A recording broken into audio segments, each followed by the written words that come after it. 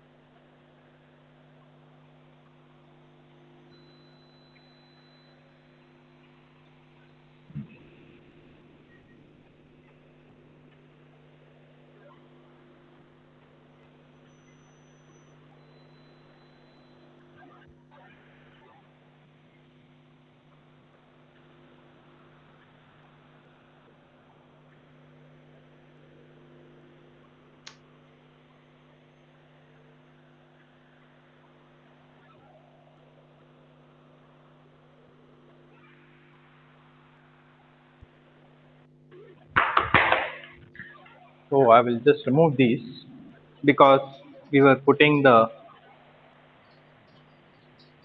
okay, so let's just call it A, B, C, D, and here I will write A, A, B, B, C. Okay, now top to bottom interconnections.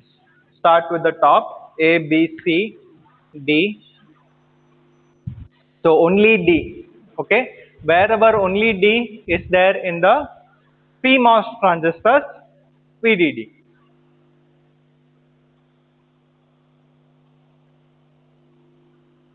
Okay, so top connection is complete. Now here also one complicated connection is there.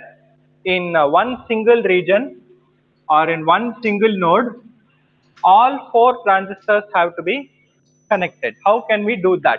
Okay, so we want A, B, C, D, all four transistors. So I have C, D here, I have A, B here. Okay, so let's try that.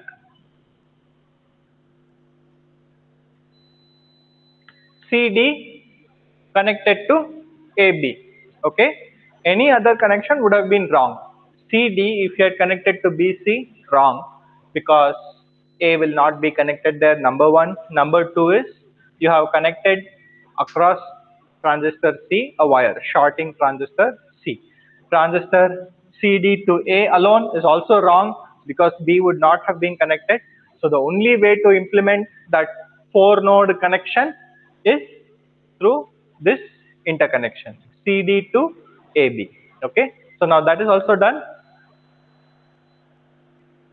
Other side, all three transistors are connected to output. So let's draw a output in the middle. Okay, now A, B, C. D is not connected to output, only A, B, C, and conveniently, as you can see, those are available to us. BC is connected to output, A is connected to output. So A, B, C all are connected. Pull-up network is complete. Okay. Pull-down network actually is very simple. D and A are connected to output, and A, this is wrong because this is AB. D, this is wrong because this is CD. So only D and only A.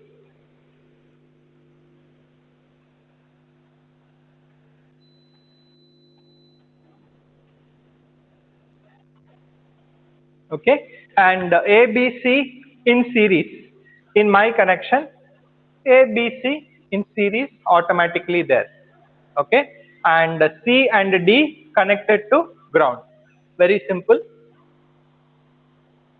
That's all done. Okay, so circuit is very important. Number one. Number two is the interconnections. Just see which region is most appropriate for the interconnection. Use that region to realize the connection. Okay.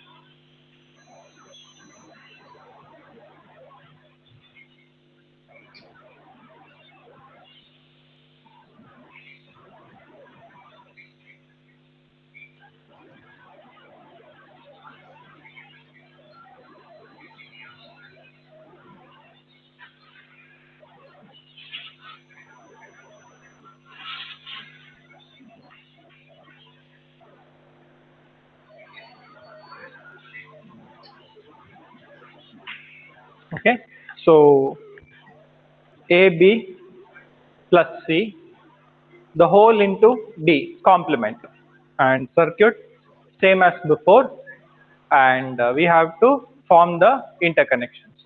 So let's see if we can do it. So DAB, okay, all three from the PMOS are connected to power supply. DAB. So D only, okay. AB, let us see if this works.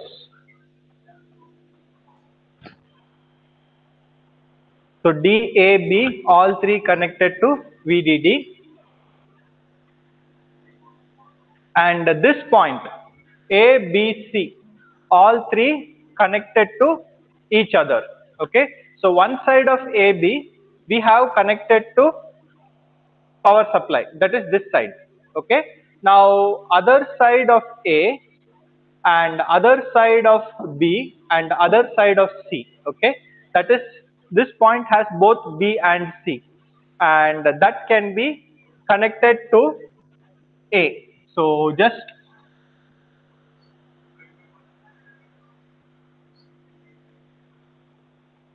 done. B and C was already there, connected that to A. Other side of B, other side of C connected to A. Other side of C is connected to D, which is connected to the output node, automatically there.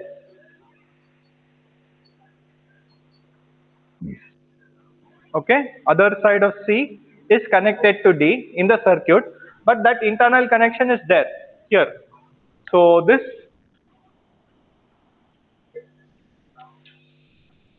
full pull up network is complete. Okay, and now pull down network, one side of D connected to output, so take that from only D connected to output. Other side DAC, three transistors are connected, and we have to take this because D and other side of D is coming there, and here D and C are there, right?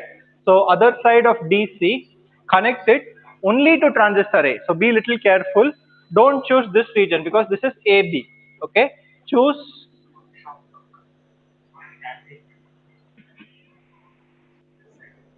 the other side where only transistor A is there. So only A here connected to D and C, and A and B series already there, A and B series, and this other side of A is connected to B, and this is also connected to C. So directly take this point connected to ground, that is this bottom connection. Okay, So this is your stick diagram layout or stick diagram. Okay, it is equivalent. Only thing is if you use dimensions you will get the layout. So this is the last example that we will do for layout. I'll just check if there are any other examples. I think we have covered all the questions that we have done.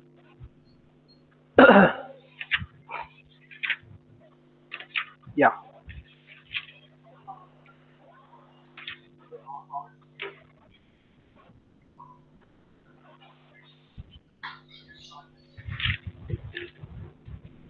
Okay, so that completes the layout part. Quite a few examples. The simple rules are: first, always draw the circuit. Okay, without circuit, don't go for the layout.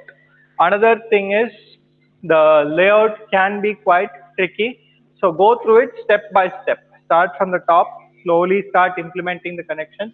Hopefully, without having to change anything, you will be able to complete all the connections and do the pull-up network or pull-down network first and then do the other network. Okay, so this is a definite question. If you know how to draw a circuit and convert that to stick diagram and layout, anywhere between 8 to 10 marks in the internals and exam you can guarantee yourself, because it's a very important part of the course, very important part of any practical VLSI design course, and for job interviews, for everything this is very important. Okay, so this is almost 10% of the course. Out of 100 marks in internals or in exam, okay, about 10 marks will be for stick diagram and circuit, stick diagram and layout. Okay.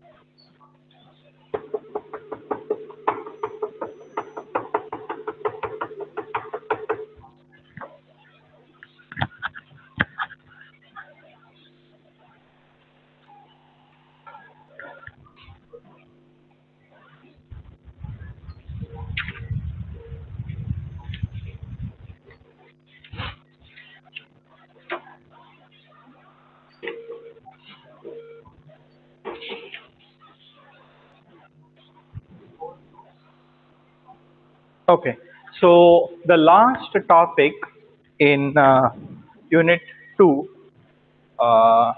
we might have left very small things, but almost everything we have covered. So the last topic is related to what is called as inverter voltage transfer characteristic, or what is called in the book as DC transfer characteristic. DC is a sort of a confusing name because we are all aware of DC and AC, and this has not much to do with DC and AC. Generally, there are many types of analysis. DC analysis means that we are just interested in the relation between input and output. Okay, we are not concerned with the speed. So we can draw that. For example, DC.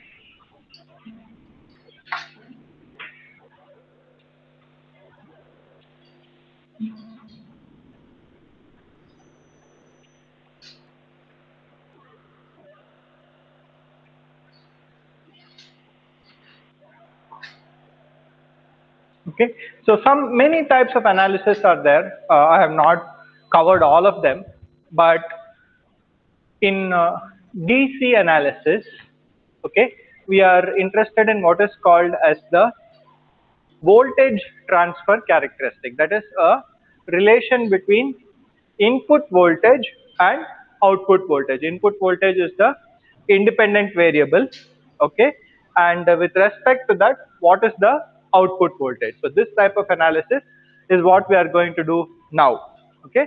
But just to try to understand what is the meaning of different types of analysis, this is another analysis where we have on the x-axis is time, okay, and the y-axis may be again the same output voltage, and we want to see how the output voltage varies with respect to time. So that type of analysis is called as transient analysis. And since we talked about DC, we will also talk about AC analysis. AC analysis is generally reserved for frequency domain.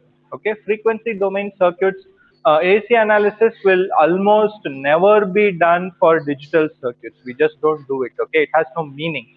AC analysis is very common, more common than transient analysis for analog circuits, analog and RF.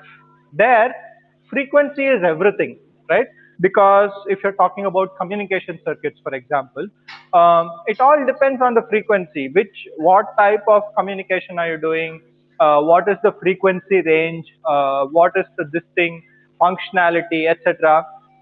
So frequency is very important, and we will design circuits that have certain operating characteristics at certain frequencies.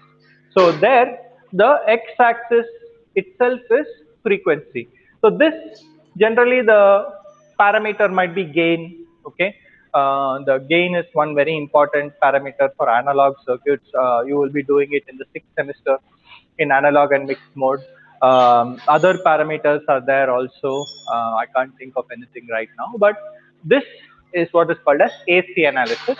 We will be doing only these two. Okay, we don't care much about AC in digital circuits. We are very interested in transient analysis because this will give us the speed of operation, and we are also interested in other types of data like power consumption, etc., that come from the transient analysis. Because transient analysis, if you plot all the variables, if you multiply voltage with current, it is power.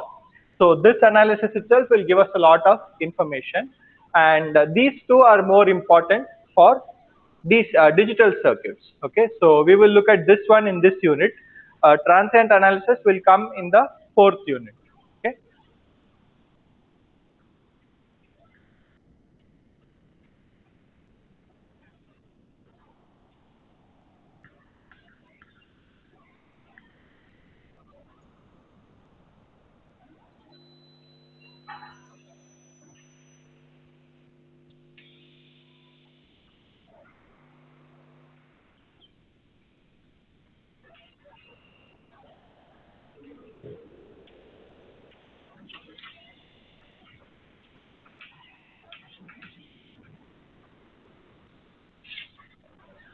Okay, so this analysis also, and this is true for a lot of things in digital circuits, very detailed or a very comprehensive analysis will be done for the inverter. But then you might complain, all these teachers always they're like that only. They will choose the simplest circuit and do the analysis. In the exam, they will give the most complex circuit and do the analysis, ask us to do the analysis. That is typically the students' complaint, but don't worry, we will not do that.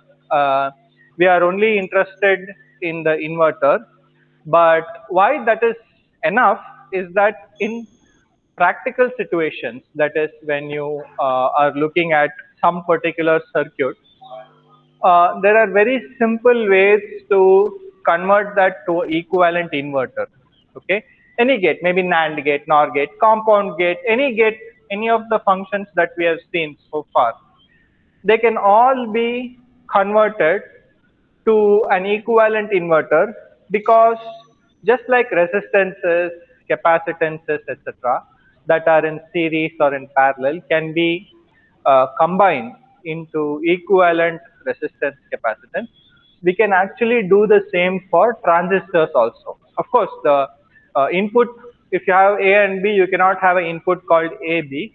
So we are not worried about that type of this thing. But in terms of the properties, in terms of the functionality, we can convert transistors in series or in parallel into equivalent single transistors. So that is why we can convert all the transistors in the pull up network into one single PMOS transistor, all the transistors in the pull down network into one single NMOS transistor, and we have just two transistors, and that is nothing but our CMOS inverter. So we will only do the analysis, we will only discuss that in the tests also, but in practical situations we can convert them into a inverter and then we can do whatever analysis that will apply to the original circuit, whatever numbers, whatever parameters we are getting. Okay.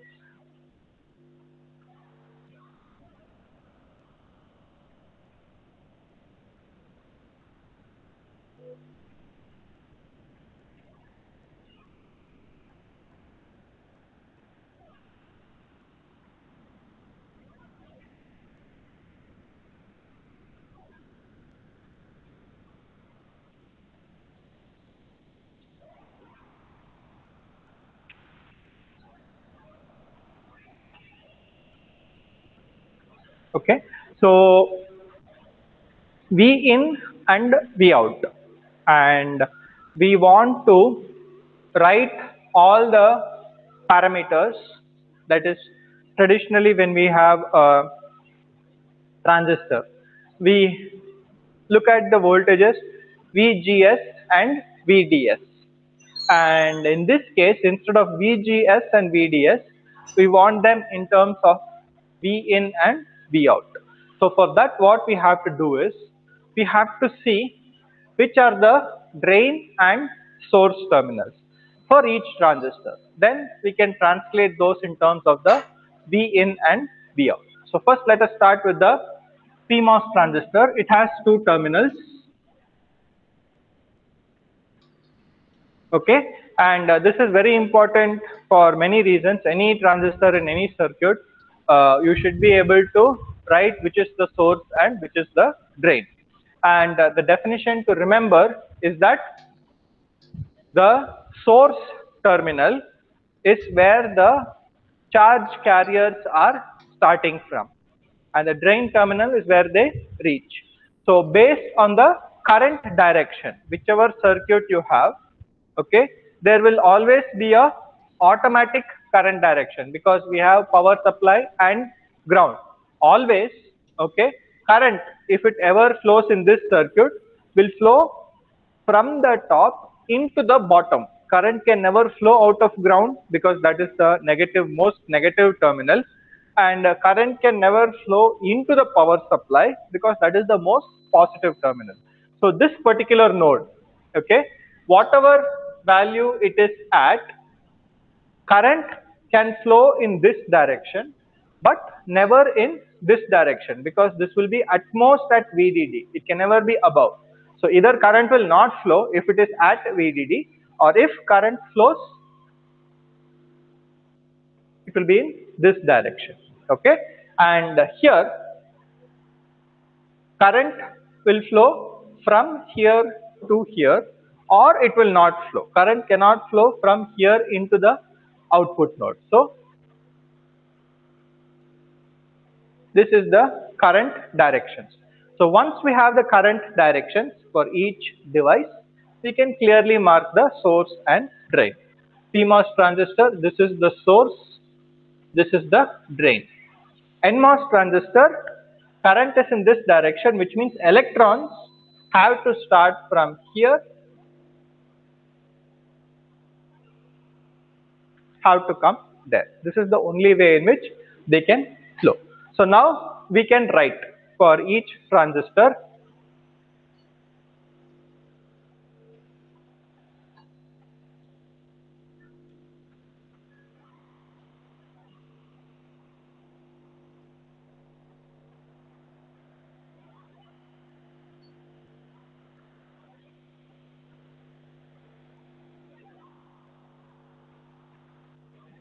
we want to eliminate these variables because our voltage transfer characteristics, it's a curve, it's only in terms of input and output. There is no VGS, VDS and all that. So we have to replace those generic names with what is particular for this circuit. So device by device we can write VDS PMOS, VDS PMOS. This is VD, this is VS. So VDS is nothing but VD minus VS. So VD is P out minus VDD. Top terminal is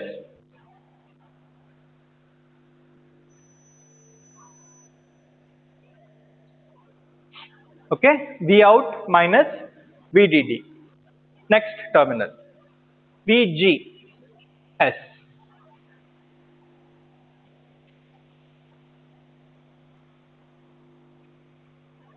Okay, then NMOS transistor minus, now source terminal is ground. I don't have to write minus 0, I can just leave it. Similarly for the input also.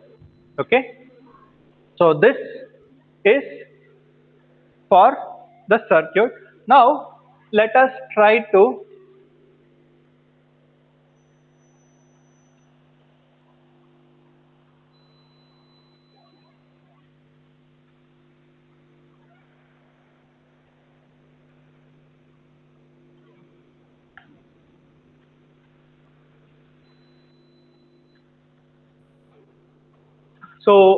what are the ways in which we can get a plot like this? One way is if you can solve, that is using some techniques, maybe it's a quadratic equation, maybe it's a differential equation.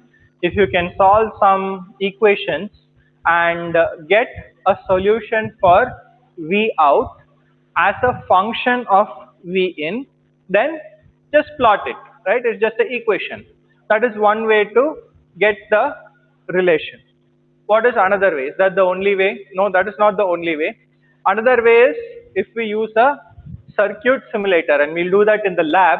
We'll generate the same plot in the lab also using a circuit simulator.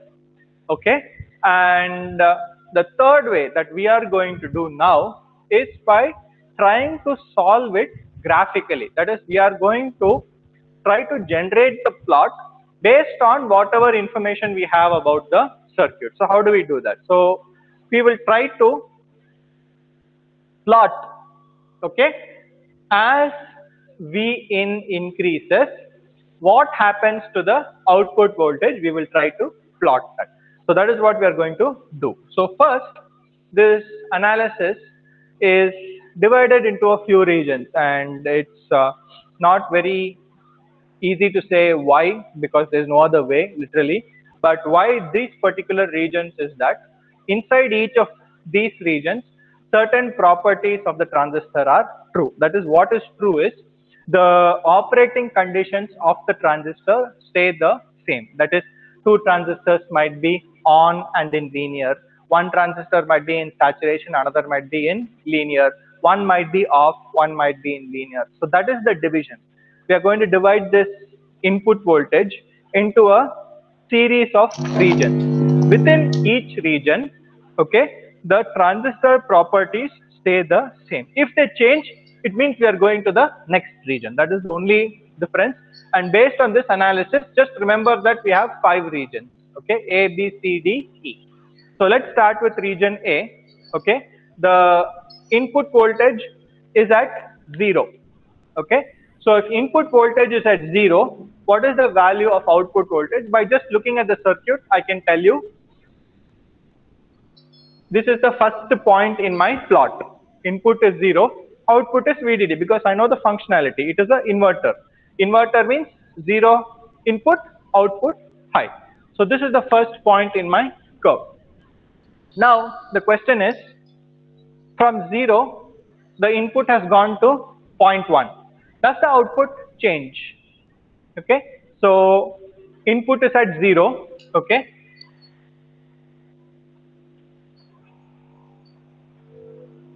let us try to find out the regions of operation of PMOS and NMOS. Just see if the on or off. Okay,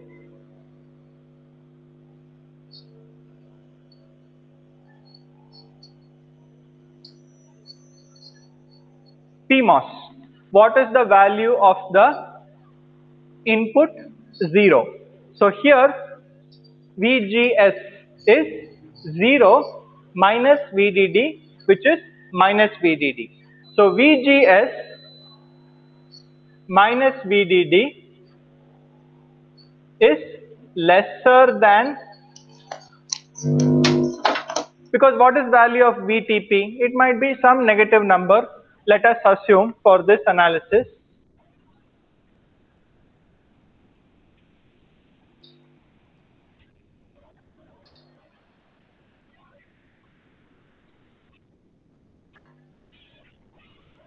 Okay, so VDD, let us again assume it is 2 volts, no problem.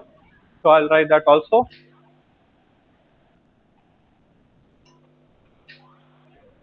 Okay, so on,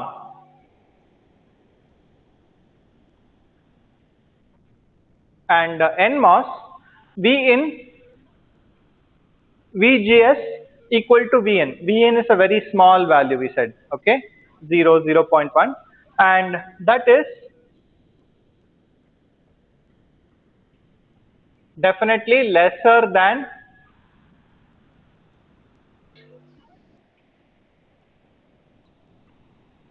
So it is off. This is the first conclusion. PMOS is on, okay, NMOS is off. So then the question is, can any current flow in this circuit? PMOS is on, okay. If you calculate, you will find out that I think it will be in linear region. So it is in linear region. Transistor is also on. Does a current flow? The answer for that is no. Okay, because if any current flows through the PMOS transistor, it has to flow through the NMOS also. There is no other place for the current to go. Okay, it cannot flow into the gate terminal because there is an open circuit. It cannot flow here because there is no connection. This is just floating. So if the NMOS is off, PMOS cannot conduct any current, and this will be true for Vin equal to 0, Vin equal to zero point 0.1, Vin equal to 0 0.2, 0 0.3, 0 0.4. Till when will this be true? NMOS is off. So it will be true till the point where the NMOS is turning on, and that time PMOS and NMOS will both be conducting. So when does the NMOS turn on? NMOS turns on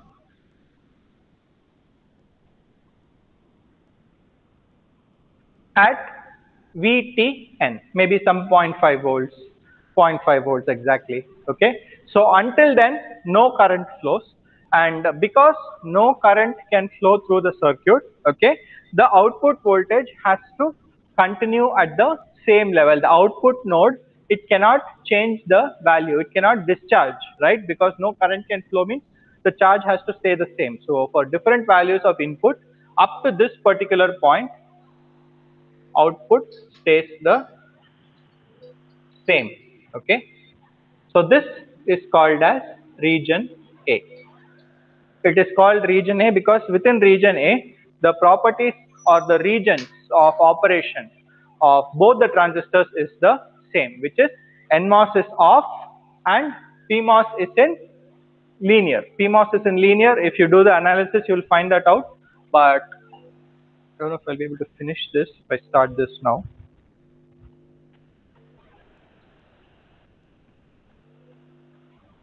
Maybe I'll finish it. Yeah. So where will I write that? Let me erase these.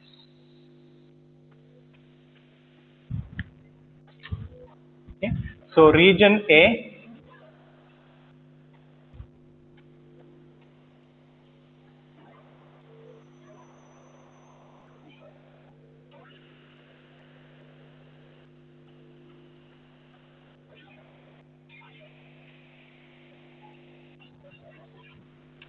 How can I say it is linear without doing analysis? Um, for that, we have to look at the VI characteristic.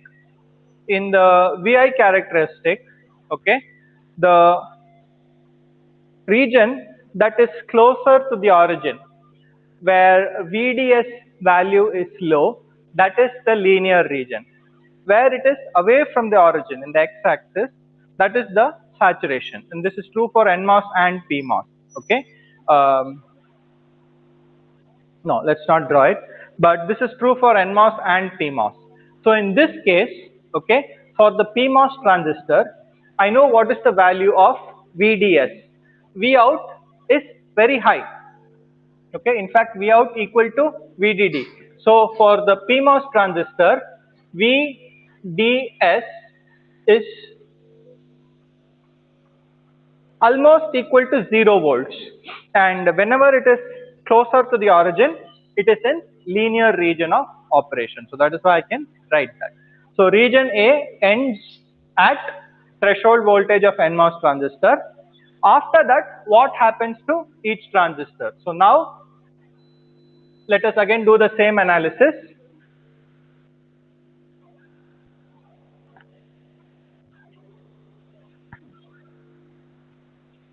So now V in is greater than VTN.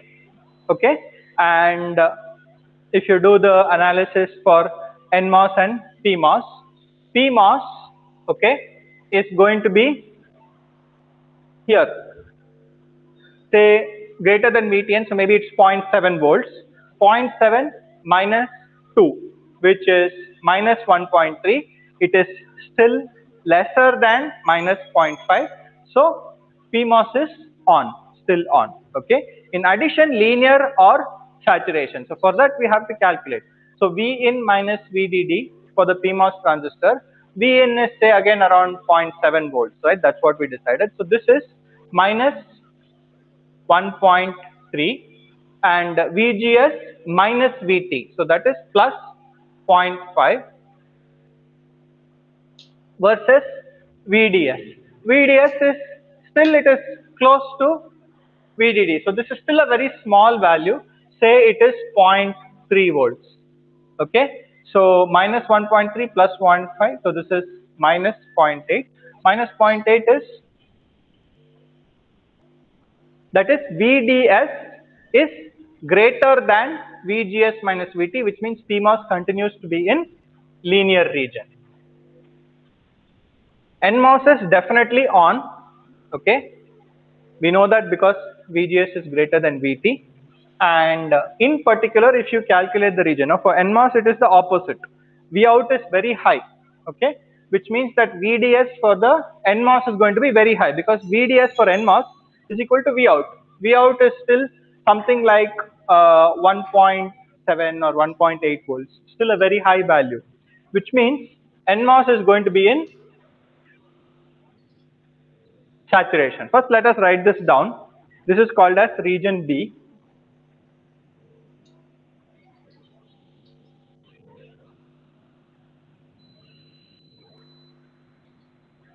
Okay, and what happens to the output voltage? Does the output voltage continue to be at VDD?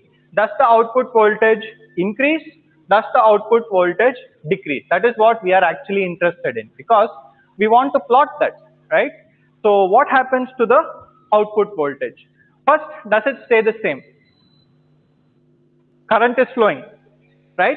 Current is flowing from the top to the bottom, and current is the same value. We cannot have different value of current through PMOS and NMOS.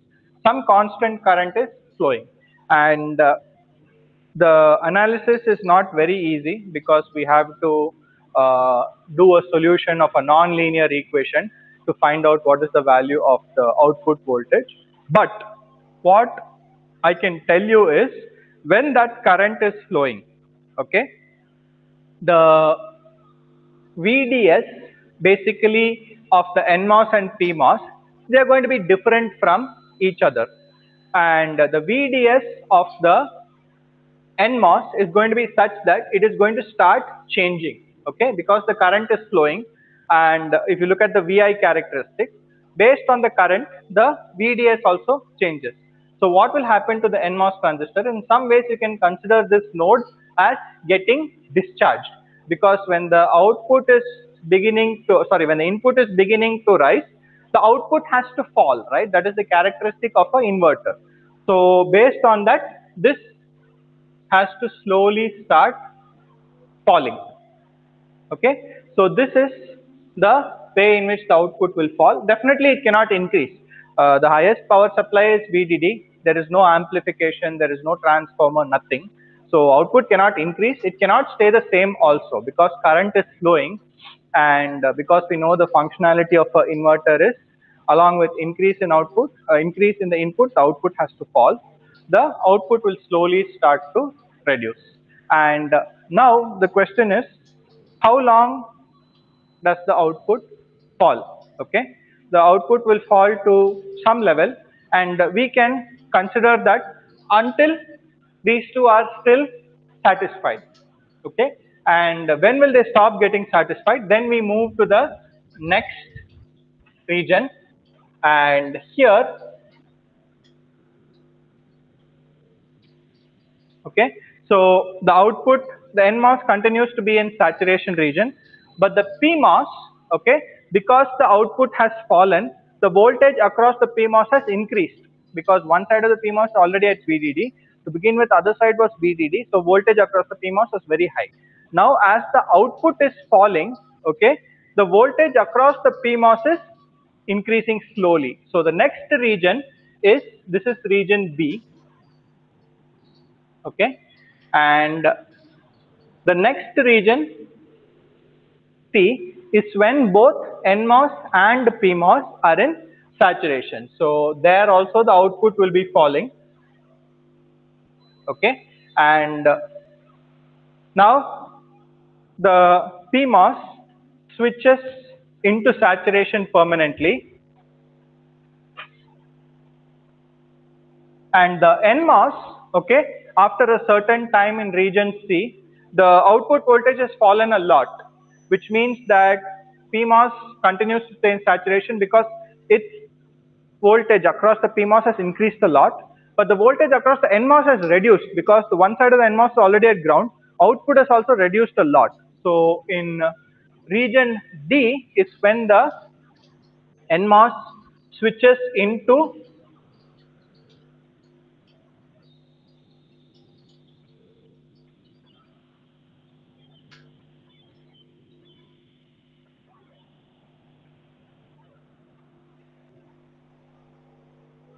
okay, region D is when NMOS is in linear and PMOS is in saturation, and this voltage will continue to fall,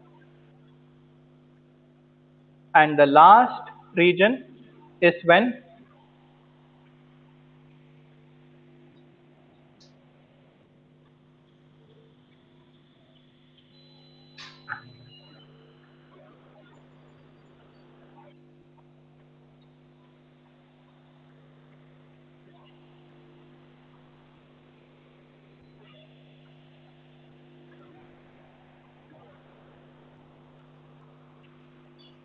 okay, so when the input voltage goes very high, okay, so V in is very high, and it will reach a point where V in is such that PMOS transistor goes into off. That is, for example, if V in equal to 1.7, okay, 1.7 minus 2 equal to minus 0.3, which is greater than VTP. So therefore, PMOS is off. Okay, so that is the last region. This continues to be in linear, and here NMOS is off. So that is from this point onwards, and actually we have to show it at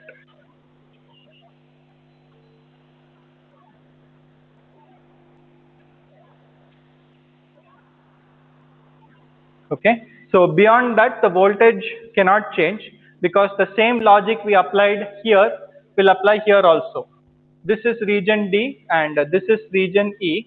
Because in region E the PMOS is off, which means no current can flow. So by that time the voltage should have fully reached zero level. Okay, and beyond that the voltage doesn't change. Here also the voltage doesn't change. So the BCD is the region of transition. Okay, this is where the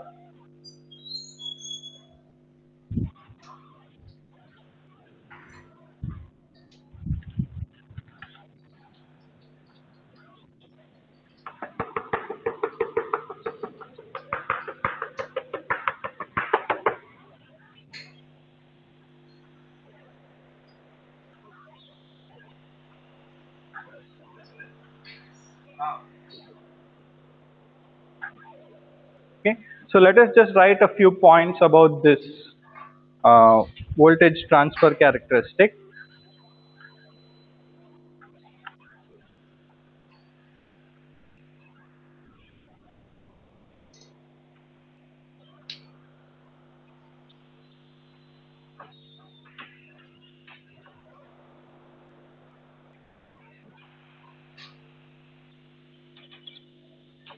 Okay, so it is a graphical analysis of the input and output relation. It's not a analytical analysis, it is not a simulation based analysis, it's just a graphical analysis. Okay, and two,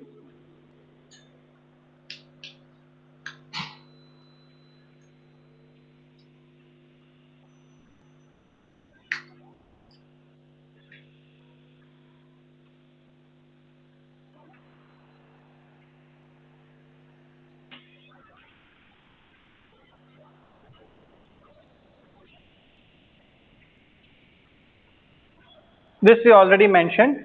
Why have we divided into 5 regions? Why not 4? Why not 8?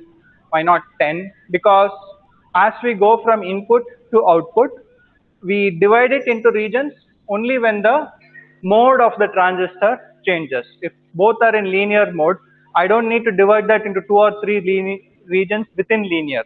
Okay, I know that current is flowing. I know that voltage will be reducing. Why do I have to go from linear to saturation? Again, that's a good question. It's only to show the transition for one transistor from on to off, and for the other transistor from off to on. Okay, NMOS starts at on and ends up being off. PMOS starts at off and ends up being on. So just to show that transition, we show these regions of operation. You can start from the beginning and come to the end. I can start from the low value and go to the high value. Okay, and what other things can we say? So how much time do I have?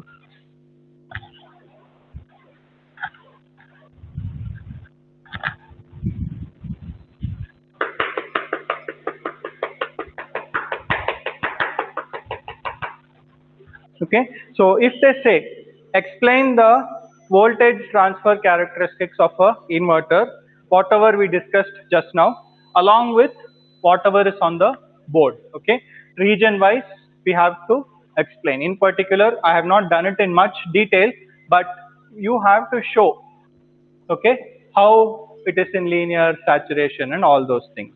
So this is just a analysis of the voltage transfer characteristics.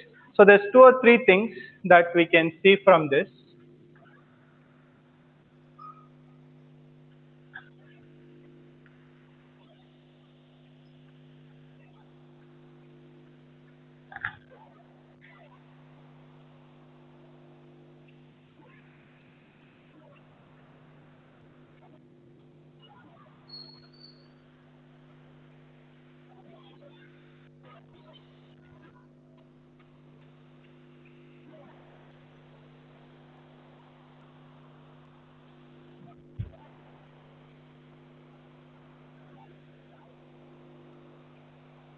This is the ideal. What is the best possible? We've drawn a curve, right? And if you ask me, Is this the best curve possible for any inverter? No, it's not the best curve possible. For any inverter, we want it to be something like this pulse, because here, okay, there is a very nice transition, that is up to some particular point, okay, if the input is given, output is high, low value of input, beyond that input value the output is low, so there is a sudden fall from high to low. And this is also good because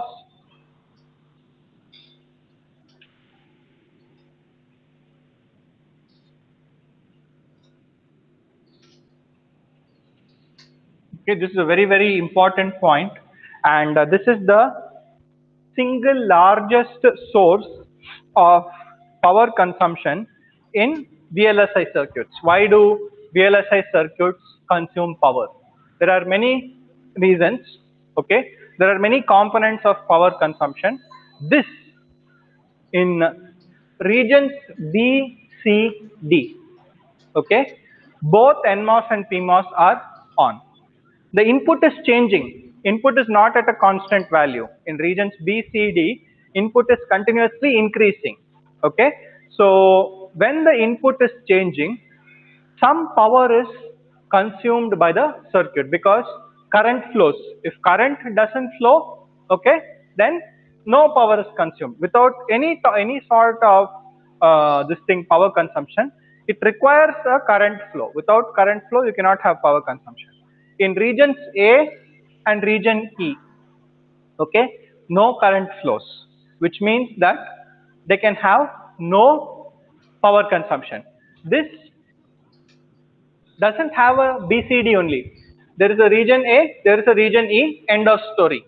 Zero power consumption. But here, because of the natural way our transistors are designed, we have to go through a BCD, and this is where whenever the inputs are changing, this is a very important point, okay? Whenever the inputs are changing,